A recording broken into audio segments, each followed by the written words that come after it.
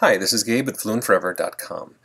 I wanted to talk about some of the Anki add-ons I use when studying Japanese, since they save me time every time I make a flashcard, which after thousands of flashcards becomes really valuable. So the first one I want to talk about is Kanji Colorizer.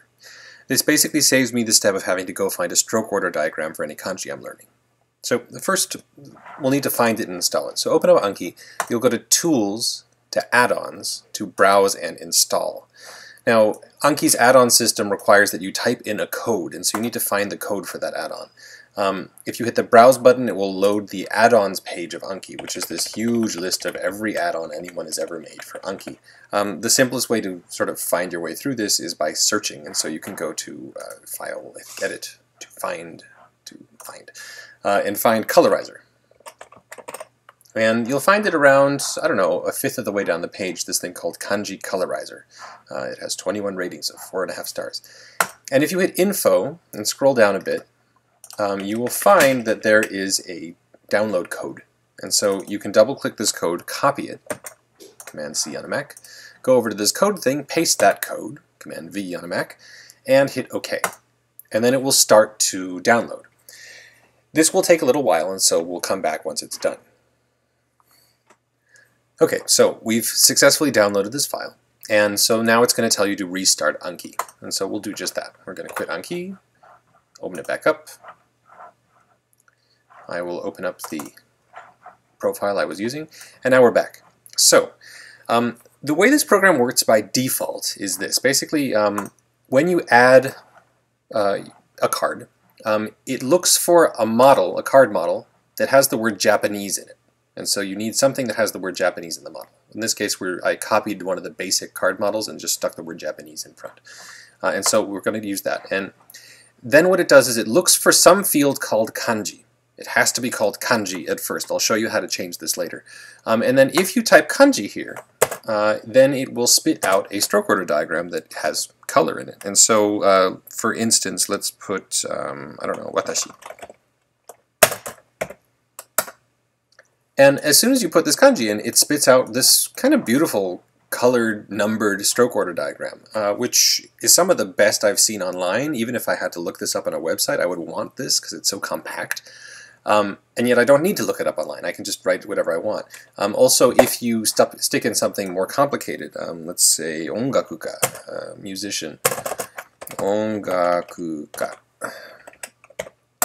then you will get 3 stroke order diagrams. And these diagrams are images, which means that you can cut and copy and paste them into the fields, and they will work just fine, even in Anki Web and every other platform. So this is a super useful thing to have in your card models. The only issue is that what happens when you have a card model that doesn't have this exact word here and this exact word there? Well, 2 options. One, you can add those fields, or you can customize this plugin, and so we're going to do that. The card model I tend to use for Japanese is this giant beast of a thing.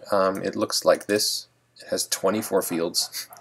And the kanji word goes up in the very top, and the field is not called kanji. The field is called word in kanji hanzi.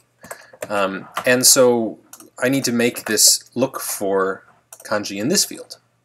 And then where I want to stick it, I want to stick that information into stroke order diagram 1. And we'll go through this giant model thing later. Right now, this is just a good example for how do you customize this add-on to fit whatever card model you're using. And so for this particular card model, I want it to look for kanji up here in Word, in kanji hanzi, and spit out the diagram into this field here, stroke order diagram 1. And so to do that, we're going to do this. We're going to, lose current input. We're going to go up to Tools, to Add-ons, to the Kanji Colorizer, and then we're going to edit it. And when we do this, we're going to see all sorts of code, and the code's actually pretty well marked, but it's code, and so it's often scary for people, for me too. And the thing you're looking for actually is, it's going to say end configuration, and then you start looking, you say from, import, blah, blah, blah, source field, kanji, destination field, diagram. And that's exactly what we're looking for to customize this plugin to fit whatever model we want to use. And so for my model, I want this not to say kanji, but I want it to say word. Oops, not in hiragana. Word in kanji, hanzi. That's the field name I'm using in my card model. And so I want it to look in that field for any kanji and spit out a colored diagram, not in the field called diagram, but the field called stroke order diagram 1. And so now this plugin is sort of customized to my particular Japanese card model. And so you can actually change these fields to match whatever you want it to match. When you save, it will say, okay, everything's fine, please restart Anki again. And so we'll do that. And we'll open it back up. We'll open up my Japanese test.